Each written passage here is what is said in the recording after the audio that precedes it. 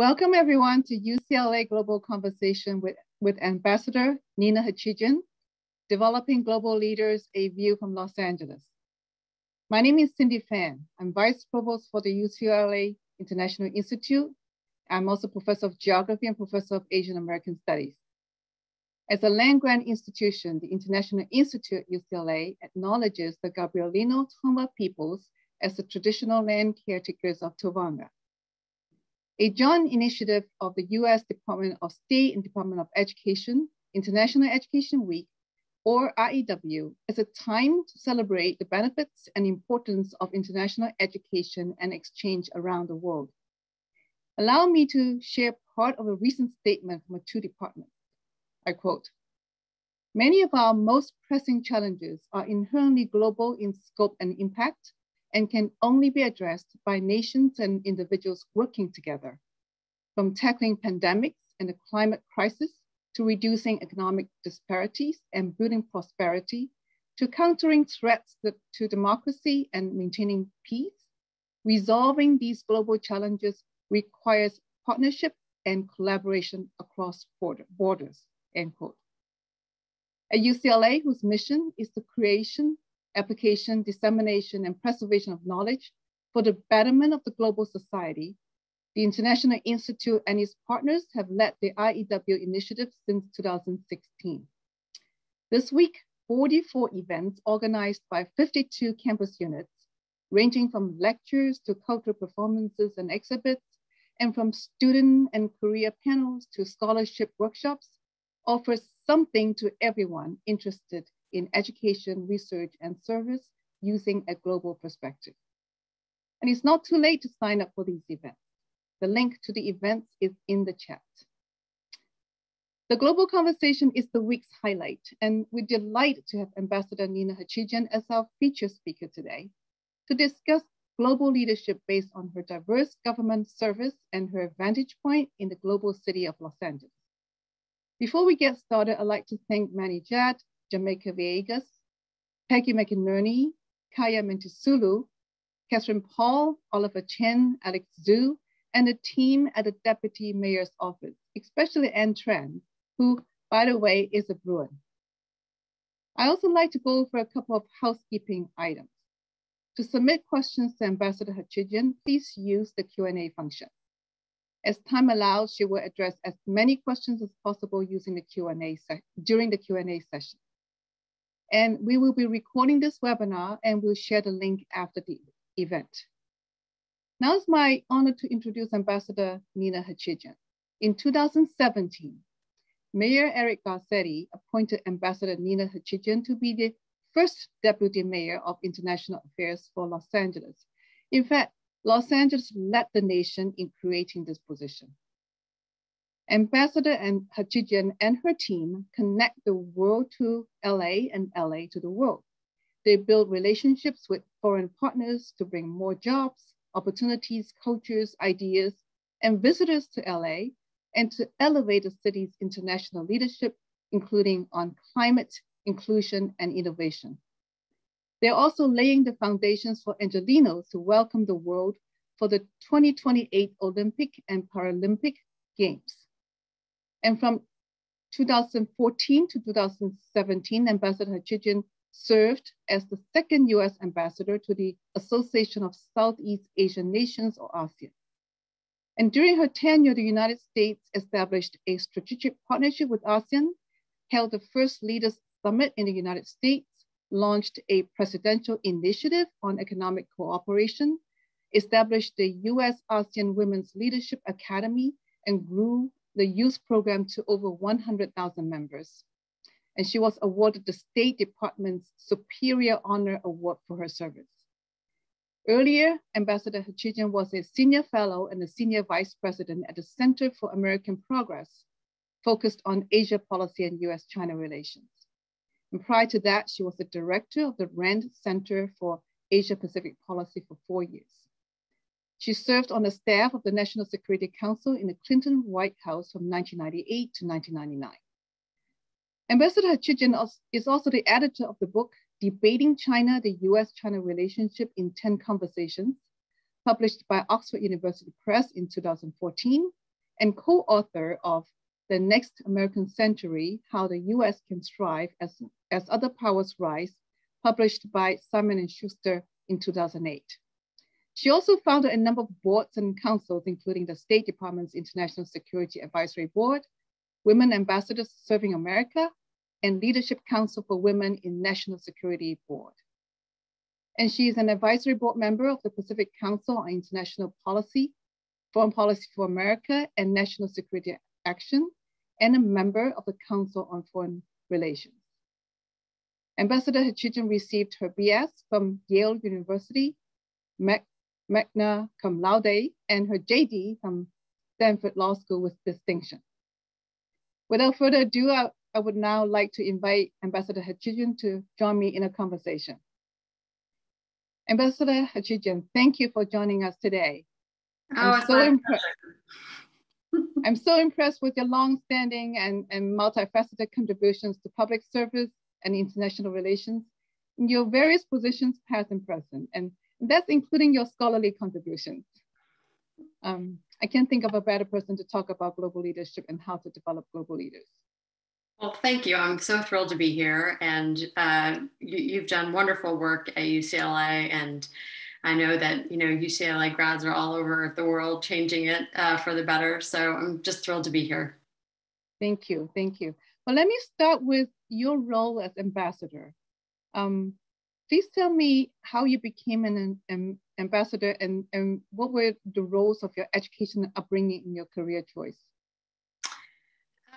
It was a bit of an indirect route, I will say. I did grow up, the daughter of an immigrant on one side, and on the other side, my grandparents were immigrants. And so I had a fair amount of exposure to different cultures. I was lucky enough to travel to visit my grandparents regularly. My parents were also really avid aficionados of different kinds of food. So I grew up in New York, so we found ourselves in different parts of the city where, other languages were spoken. So I had that. But then, when I went to college, I was a biology major. I actually got a BS. Not that I had any plans to do anything with a biology degree, but I just really liked it. And then, I worked on Capitol Hill. That was my first job. And I think that gave me the bug about politics and policy, and went to law school because the people in between college and law school were all had law degrees, and I really admired the way they thought. And it didn't really occur to me that none of them were practicing lawyers. So when I graduated, I had a wonderful clerkship here in LA, and then worked for a firm for a little while and realized that was really not, what I was interested in. And so my husband and I moved to Washington, and long story short, I had a job at the Federal Trade Commission, which was doing international antitrust policy, but a lot of domestic antitrust policy as well. And then I just got kind of lucky that, I'm giving you the long version of this story. I got lucky. That's okay. Take all your time. At the National Security Council. And that's when I realized it wasn't international law that I was interested in. It was international policy. And so came back to Los Angeles and had a fellowship with the Pacific Council, and then ended up working at RAND. And that set me on my track of really working on foreign policy. I had young kids when President Obama won, so I didn't want to go into the administration at that point, but threw my hat in the ring in his second term. And then again, just got lucky and was asked to do this job as ambassador to ASEAN, which was a really good fit for me because I was, a foreign policy wonk. It's not a particularly glamorous job. Jakarta is a wonderful city, but not a glamorous city, I guess, most of it, but fantastic. And so it was a really wonderful experience for me. It was so interesting. But anyway, that's how I landed there. Not a direct path. And I will say for the students who are listening, I'm not one of those people who had a 5-year plan or a 20-year plan. I really just tried to do the next thing that was most interesting to me, that really pulled me the most. And that has worked out so far relatively well. And so if you're not that kind of person, you don't necessarily need to be to end up in jobs that are really satisfying. That's great. On Monday, I believe, yesterday, right? We had a sort of alumni career panel as part of the International Education Week. And one of the questions actually coming from the students to recent alumni, who already have a job, it's sort of how do you plan ahead, right? How do you know 5 years from now, 10 years from now, what are you going to be doing? So I think your example, your experience actually speaks to those students, because your career trajectory is one that you didn't really plan ahead when you were a biology major, even when you were in law school. And then you just took the opportunities that were presented to you, and they all kind of make sense. They all become a coherent components of your career. Right. So thank you for. I just want to clarify one thing, which is I wasn't passive. It's not as if I was kind of waiting for opportunities. I was out there kind of trying to figure out what they were by talking to people and keeping in touch with people, and there's standard stuff. And that's what kind of helped me get the opportunities. So it's not exactly a passive approach, but it's also not a very planned one.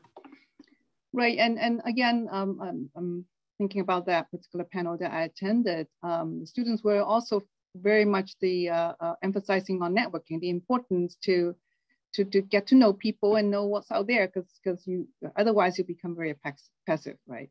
So you spoke about Jakarta, which is a very crowded city, of course. The traffic, I would say, is probably as bad as that of Los Angeles pre-pandemic. Maybe even worse. It's now. Worse. Yeah, it's worse. but you were ambassador for a group of countries, right? ASEAN. And can you speak to what it means to be an ambassador for a group of countries as opposed to being an ambassador for one country? Yeah, it's a good question. I love this kind of work, which we would call multilateral work. The focus is different. So the focus is on, what can this group of countries all together and the United States agree on to work on together, given our priorities that will advance US interests. So that was basically my chief, my chief operating guide, right? And that's different from a single country where the job of the ambassador is to, meet the leadership of that country, meet the people, and advance US interests in the context of just, this bilateral relationship.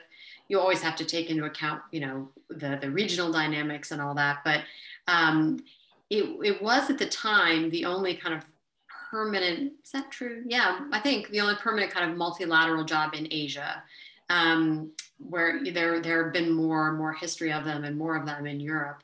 And so it's less deep in terms of any one country, in terms of what I knew and who I knew. But I was kind of focused across the 10 countries of, what they all had in common and what we had in common with them that we could work on together.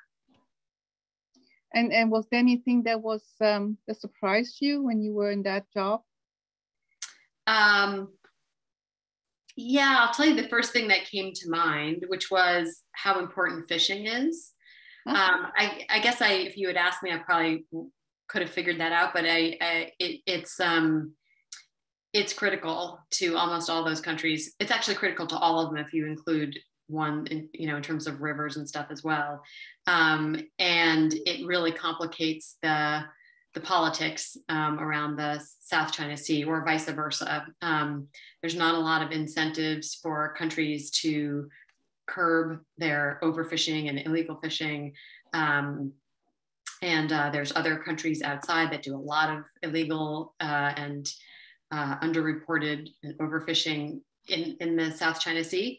And so, yeah, I guess I didn't realize how big a piece of the picture that would be. Well, of course, I can, as a geographer, I pay attention to not only where countries are, but the size of the countries and, what are the economic activities and so on. Of course, Indonesia from east to west is as big as the United States from east to west, right? And so, but much of Indonesia's territory, it's islands, consists of islands, thousands and thousands of islands. So, and therefore, of course, fishing must be very important. And that's just for one country, and there are other countries in ASEAN, of course. And so, yeah, I think geography is important.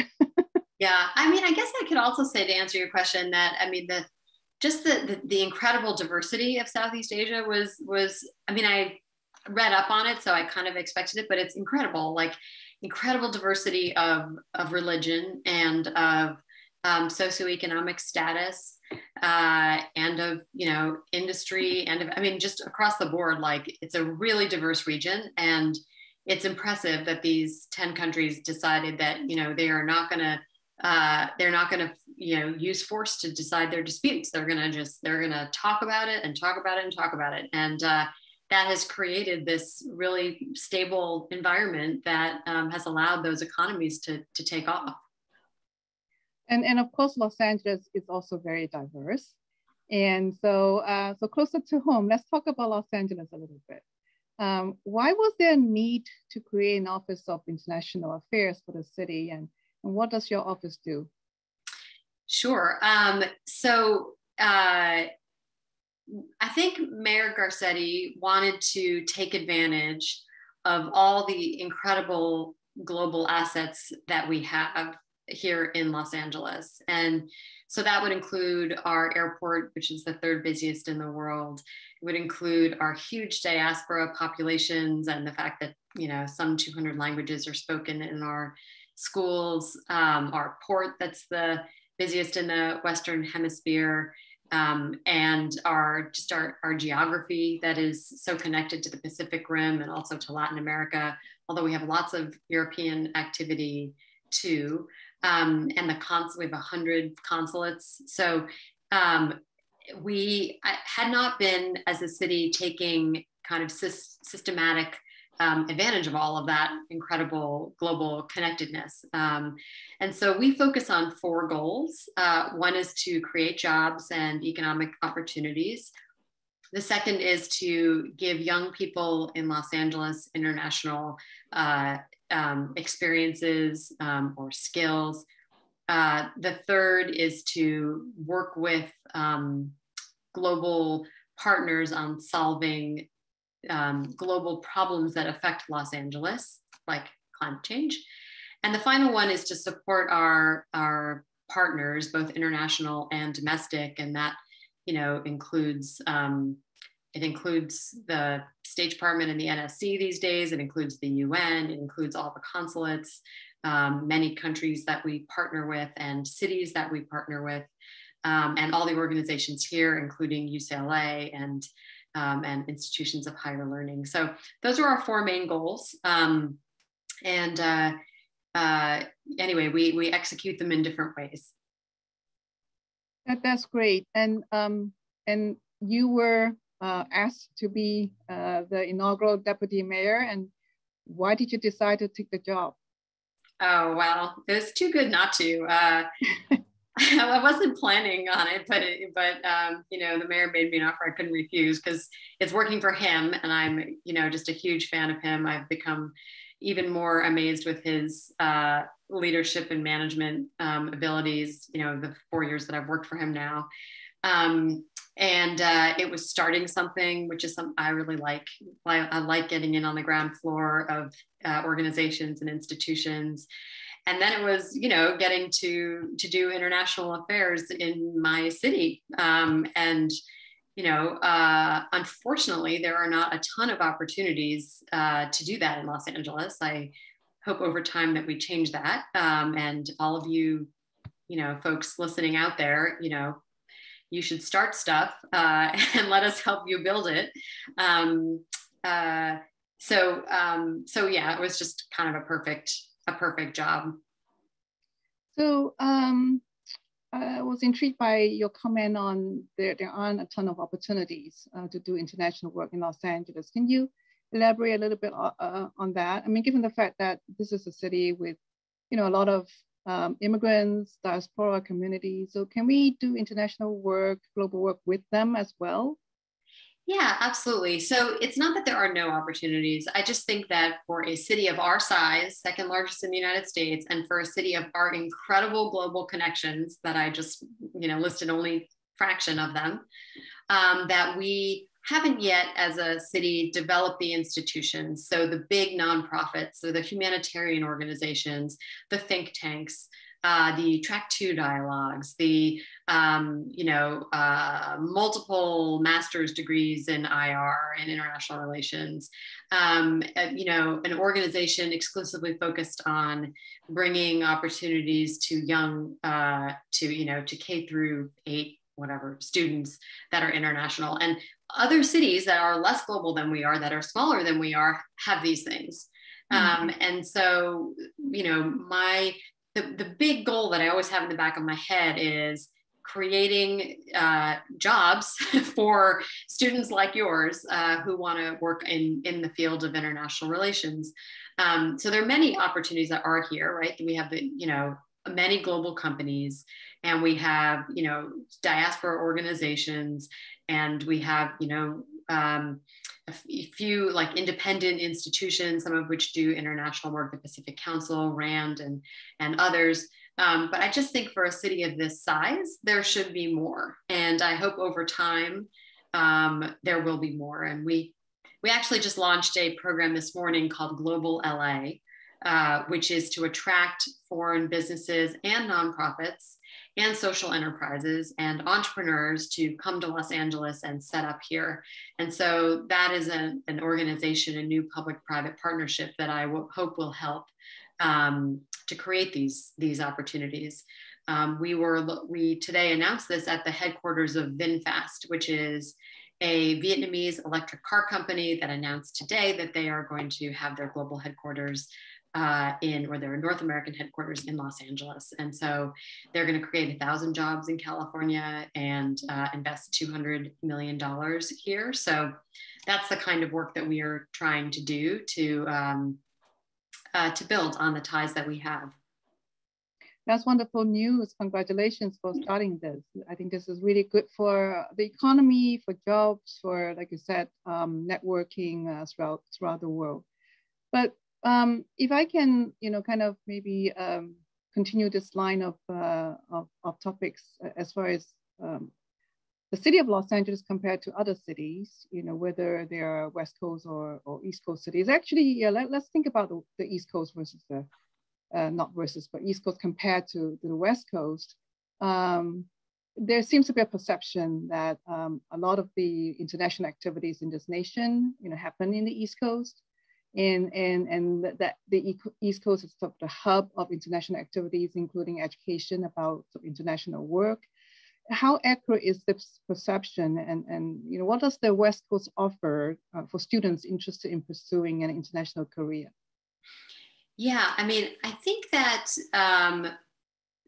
historically that is probably accurate. And it also depends on what you mean by international activities. So there is a lot of international activity happening in this city every day, but it is not in the Council on Foreign Relations, for example, right? And that's what I meant by these institutions. Like we have the Pacific Council on International Policy, which does an incredible job in the World Affairs Council, Town Hall, but we don't have 10 of them, right? We have a couple of them, whereas, New York or Washington may have a lot more.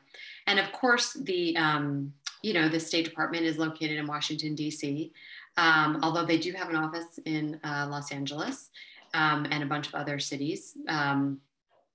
So I think if you're talking about traditional foreign relations, with embassies and diplomats and all that, a lot of it does happen in Washington, D.C. But if you're thinking about the new economy and new ways of communicating and the metaverse, Barbados just became the first country to have an embassy in the metaverse, I learned earlier today, then we're where it's at. And if you want to talk about art and sports and food, and that's all here and it's all global. So I'm looking to I want to do some of the more traditional work as well, and I want that to be located in Los Angeles. But sustainability is another example where it's incredible what Los Angeles is doing and what its leadership has been. So the mayor brought 1,000 cities to COP to pledge, our mayor, to pledge that they would be their fair share of half by 2030 and net zero by 2050. 1,000 cities. It took a lot of work to put that campaign together. And that's because of LA's leadership. And it's because we've done the work here, the hard work of making sure that we're doing as much as we can to fight climate change. So there are areas where, the global center is here in Los Angeles. And I hope that there'll be more and more areas like that. So you're absolutely right that, we have so much to offer. The city has so much to offer, but it sounds like we do need to have a systematic approach and build the institutions that kind of gel all these potential together, right, to offer more opportunities, especially to our students. And before this webinar, you and I spoke a little bit about our next generation, young people. We sort of need to count on them to sort of fix the world, so to speak. So, and I know that your office has done a lot in working with students and sort of helping them to think about going into a career that helps internationally. And can you speak a little bit about the programs that you've launched? Sure. So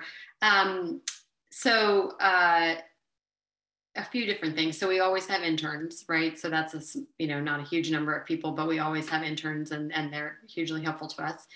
We have worked with cohorts of students on our work on the Sustainable Development Goals.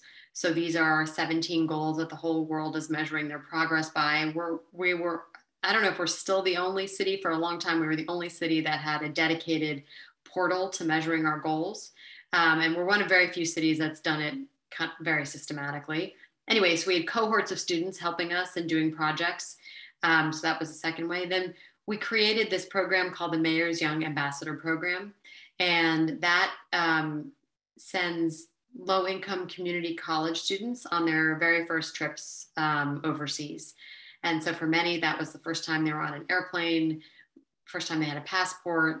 And these were completely free trips and we organized them with countries, and we went to 7 different countries before COVID, and we're going to start again this coming summer. For those of you who've had a chance to travel, you know how very eye-opening it is. So, and then we did a program where we were partnering consulates and high schools. And we will start that again once things have settled down a little bit more in terms of COVID. So that was another example. Then during the midst of COVID, we created a 2-week seminar series with a different person every day for like an international career fair. And UCLA was one of our partners.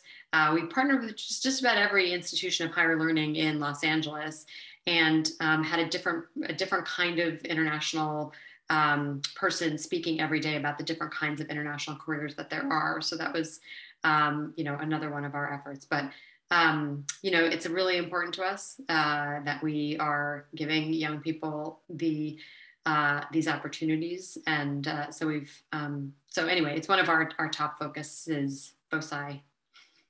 Yeah, well, thank you for inviting UCLA to be part of that program. And I was very happy when I heard about this program, especially the goal of the program. I believe the goal is really to diversify, the pipeline for international careers. Yeah, it was really targeted to Black and Brown students in particular. Yes. And I hope that you continue that program next year. Good. Well, but with your help, we will be able to do that. And well, I also know that you've been involved in a lot of work that aim at gender equity, and both previously before you were a deputy mayor and also when you were in this office. So can you talk about gender equity in international work? Sure. It is it's a place where historically women are underrepresented. So when I was, and women, and particularly women of color, so when I was ambassador, we created the Women Ambassadors Serving America, which is, just a group for women to get together and talk about their challenges, lots of war stories from earlier years, but a support network and a place where we could do certain things together. And then I started with some friends, the Leadership Council for Women in National Security, which is now a proper 501c3, and its focus is to get more women into senior positions in national security. And we got all the candidates to pledge that they would strive for half. And the Biden administration is doing pretty well, I would say. I haven't looked. We have an actual. You can check it out. It's lcwins.org, and we have an actual tracker. And I haven't looked recently, but having an African American woman be our ambassador to the UN, Janet Yellen being our Treasury Secretary, Kathy Hicks being the Deputy Director of Defense. So, and lots of ambassadors and lots of assistant secretaries as well, and senior directors, majority senior directors in the White House at the National Security Council are women. So that was a big focus. And Gina Abercrombie Winstanley was one of the co-collaborators on this project, and she is now the first chief diversity officer that the State Department has ever had, and she's doing wonderful work, I am sure. That's wonderful, and of course, you yourself, are very much a role model for our students, for women, and it's wonderful to have you also being involved in efforts to involve more students from underrepresented sort of backgrounds, and including women into international work. And I think earlier you talked about a program that helped students to actually travel overseas, especially those who have not traveled overseas themselves under other circumstances. So the statistic that I remember, and that's pre-pandemic, for US student undergraduates studying abroad was only 10%. Okay, so that's really low. And UCLA's percentage is a little higher, it's 25%, but still, there's a lot more we can do. So one of our goals at UCLA in the International Institute is to raise funds to support more students studying abroad for credit, and not just for travel, but for credit. Glad to hear that. That's terrific. Yeah, I think there's just no, unfortunately, because there is, of course, carbon associated with flying anywhere, but there is just no substitute for being there, unfortunately. And, we do a lot more by Zoom than we ever did before. And I think that's really healthy and good. But it doesn't take away the need to once in a while actually visit a place. Yes.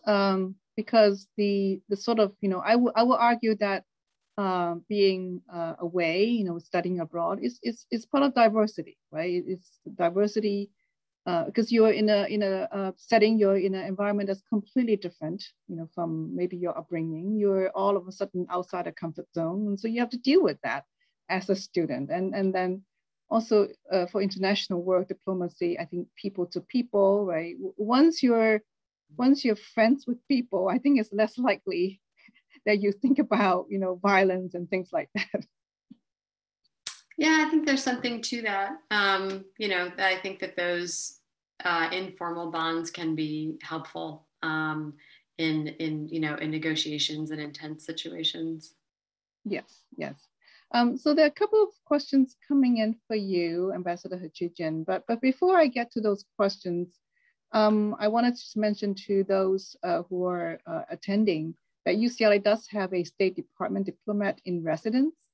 And so for students who are considering being Foreign Service officers, please check the chat window for the email address of the State Department diplomat in residence. So I think one of my colleagues here is going to include, there you go, in the chat.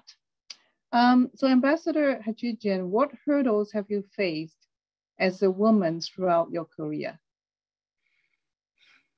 It's interesting that at the time I didn't most of the time realized that it was because I was a woman, but in retrospect, I think it absolutely was. I had the classic thing of like making points and then having someone else make the same point, a man, and having, him get all the credit for it, and that my point really just wasn't heard at all. And I always thought, well, maybe I'm just not communicating well. But in fact, in fact, I think in retrospect, it was really just my gender. It was mostly stuff like that. Like I've been very lucky. I've never been a victim of, sexual assault, in the workplace, and, haven't had anything blatant. But I would say generally just, not being taken as seriously, or not, not being listened to. I had the classic thing where I went to a doctor's appointment when I was ambassador in ASEAN, and the person there said, "Oh, so you work for the ambassador?" I was like, "No, I'm the ambassador." You are the ambassador. and I had a number of my great staff who would, they kind of saw this dynamic, and they would just push me forward and say, "Here's my boss, the ambassador." So yeah, very, I had a great team. Yeah, I hear you. I too myself, have been in situations in which it was my idea, but other people sort of get credit for my idea. So now more questions coming in. A lot of questions actually. Can you say something about, did you have a role model? Did you have mentors that really make the difference in your career? Yes, I had many mentors who made a huge difference in my career. If nothing else than just to be a sounding board for me. Many of them were men who, gave me great opportunities, but lucky to have good women mentors too. I mean, I think my mom was a role model for me because she worked and, she slogged it out in 1970s corporate America. With those goofy ties that she had to wear, and it was awful.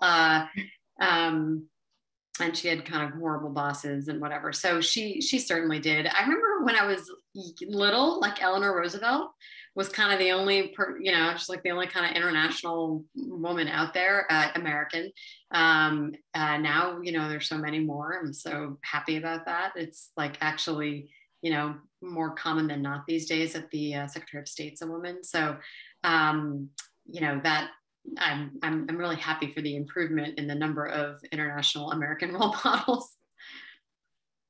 And internationally too, right? Other countries as well. Of course. Oh, other countries are way ahead of us. Yes, exactly. Yeah, in terms of women, heads of state, absolutely. Yeah. Right. And there's a question about Los Angeles investment. How can LA invest more efforts in transatlantic relations? It seems as if that part of the world is focused on the East Coast. So it's sort of a continuation of my questions about the East Coast, but more about international relations. Yeah, interestingly, I had my first international trip a couple weeks ago to Berlin, which is one of our sister cities. And there is, I know there are a bunch of French and German and other European establishments in Los Angeles. There's the Goethe Institute, there's the Thomas Mann House, and there's a former ambassador to Germany who lives here, John Emerson, and his wife, Kimberly Emerson, who was really involved also. And I was asked to be on this new program with a group called Atlantic Brücke, which is a German think tank membership kind of organization that's dedicated to transatlantic relations. And they have a new program to send a more diverse slate of young Americans to Europe. And so they had their first inaugural class, and I, met with them. We did a panel discussion with them. I had some dinner with them, and they were a really great group of young people from across the United States.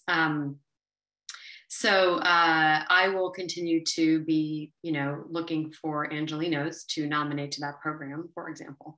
But we actually do quite a bit with Europeans.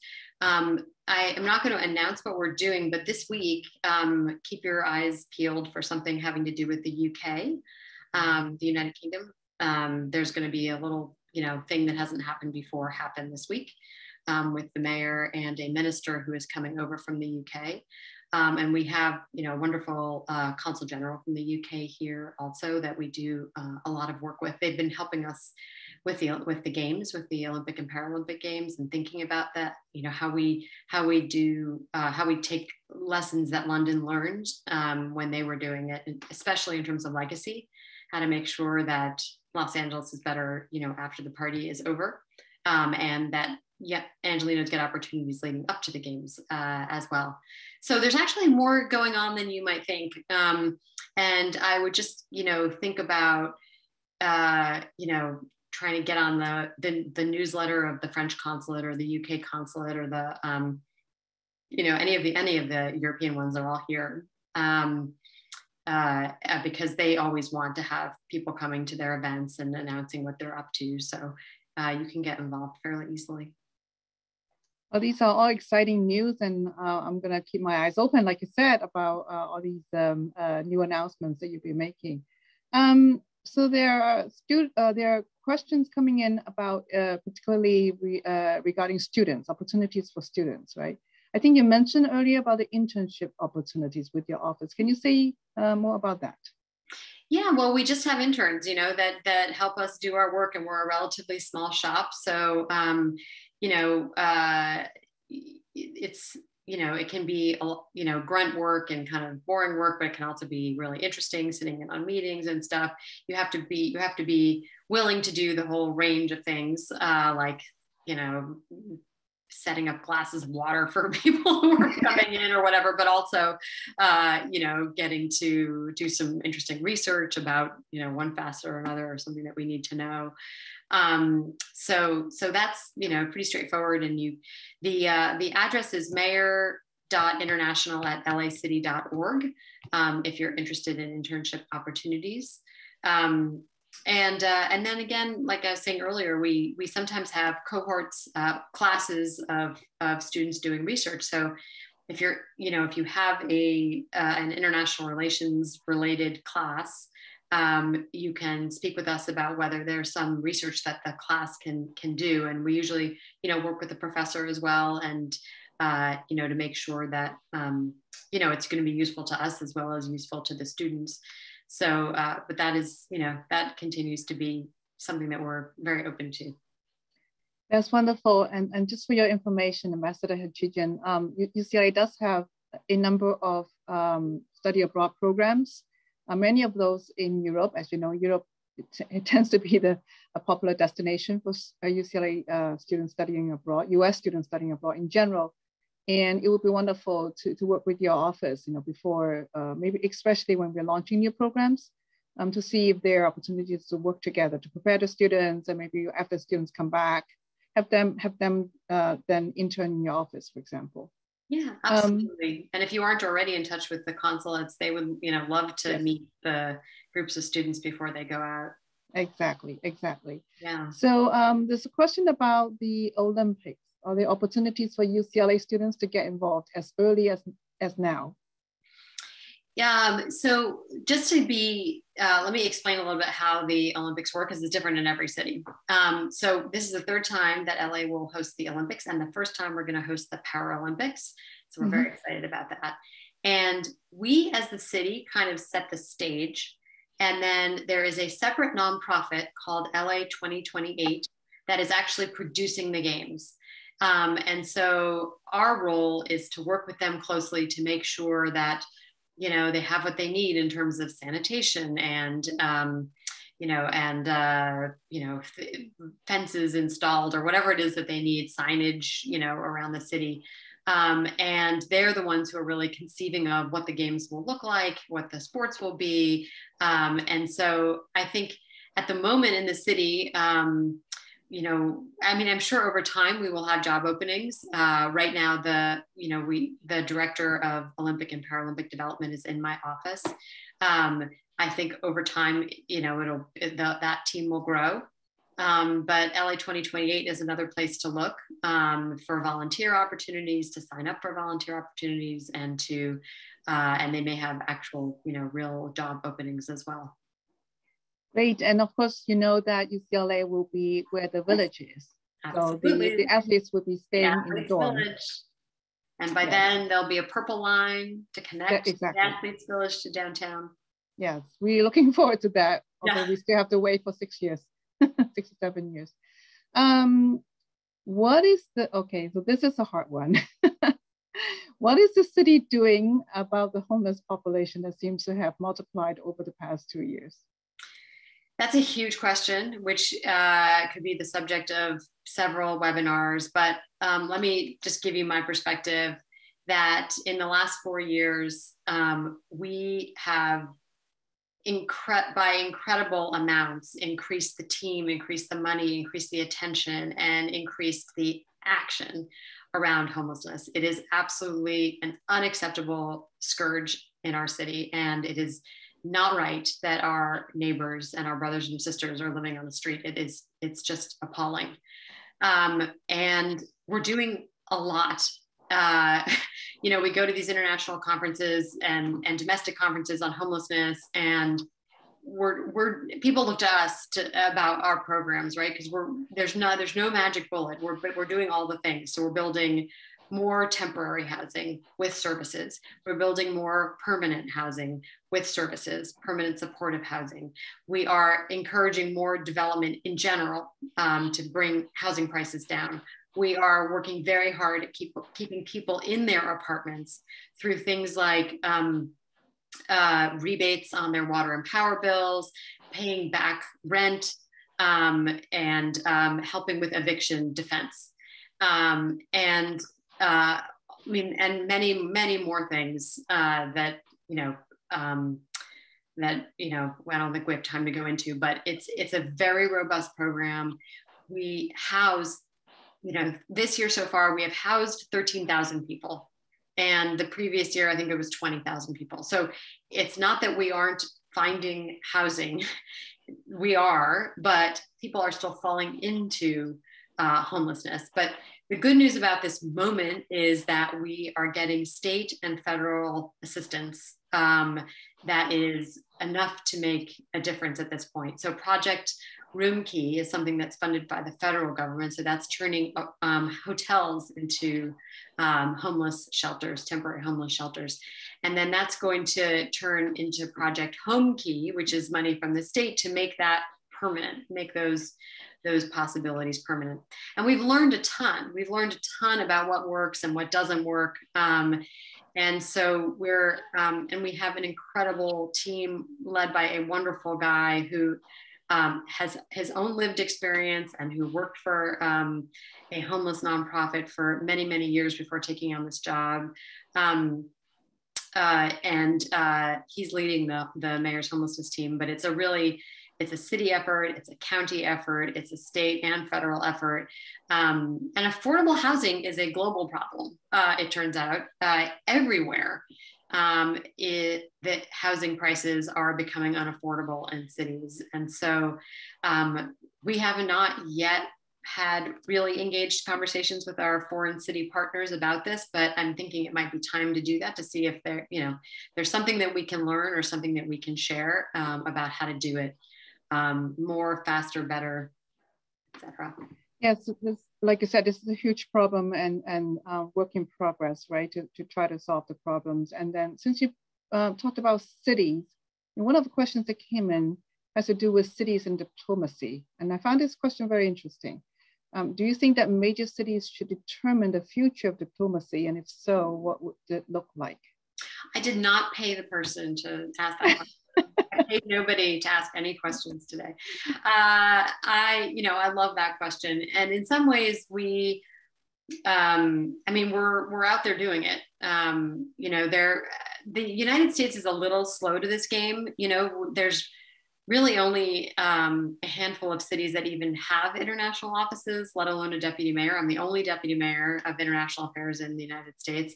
New York has a commissioner, and they have a good setup, but they're focused very much on the UN for obvious reasons. But in the rest of the world, global cities are all over the place. They host conferences, they visit each other, they have many networks, and we're part of most of those networks, or many of them at least. But it's just not quite happening at the pace that it does in many other parts of the world. So not just Europe, but also Asia, also Africa, Latin America.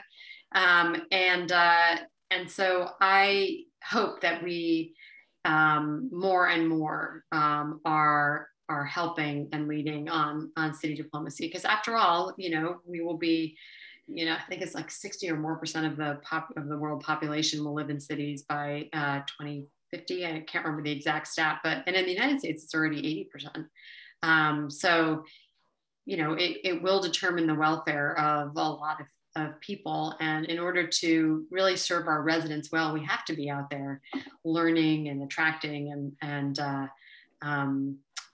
engaging with our foreign counterparts. So I should assume that you would be in favor of more cities in the United States having an office like yours. Absolutely, and I'm also in favor of having the State Department create an Office of City and State Diplomacy, which is really something that we need, because I've been an ambassador, so I have a good network of people I can call and ask, if I have a question about this or that, head of state that's visiting Los Angeles, but not everybody has that, and cities and states should have an office they can call to ask for help, and in turn we can help with the State Department in all kinds of ways. We are, for example, our port is the port that is part of a Quad green shipping task force. So the Quad is a group of India and Japan and Australia and the United States. And President Biden elevated that to a head of state grouping. And so they have a green shipping initiative. And so it's LA that will coordinate with Yokohama and Sydney and Mumbai on trying to set up green shipping corridors and decarbonizing our ports, something that LA really is very ahead in terms of the globe. So that's just an example of where having, city engagement is important. That's wonderful. I think these are all great thoughts and remarks and points for our students who are interested. And there's so many questions that have come in, more questions than we have time. And we'll make sure that these questions will be sent to you by email or in another format, so that you have a chance to sort of look at these questions. And some of these questions that come in really have to do with opportunities for students, for women, for internships and for working with your office. And so I would maybe close by one last question, trying to maybe put all these things together.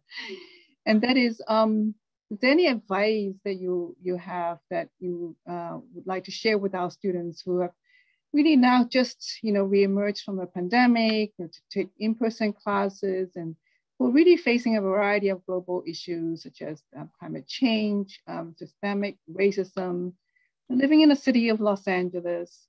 What's your advice for them in terms of how they prepare themselves? What should they be thinking about to potentially going into a career that involve international work? That's a great question. I'd say, first of all, take care of yourselves, because, you won't be help to anybody if you are, stressed, depressed, sick, whatever. So do take care of yourselves, and that can be hard in an environment where you may have to work as well as go to school, et cetera. So that would be the first thing I would say.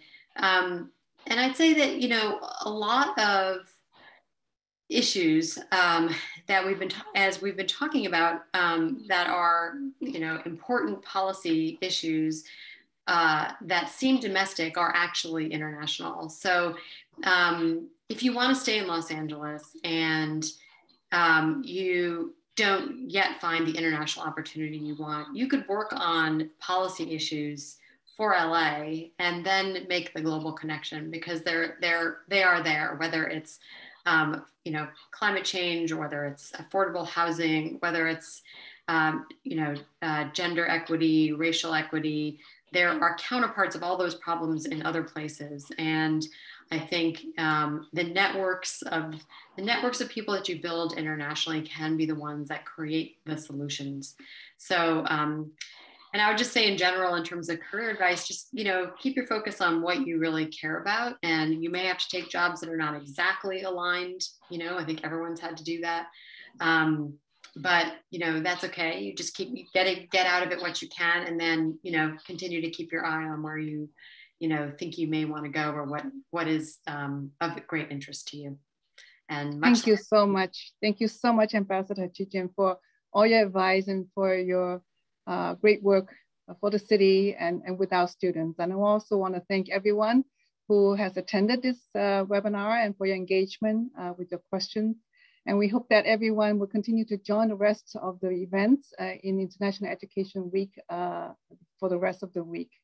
Thank you again, Ambassador Hachigian. Take care. My pleasure. Bye-bye.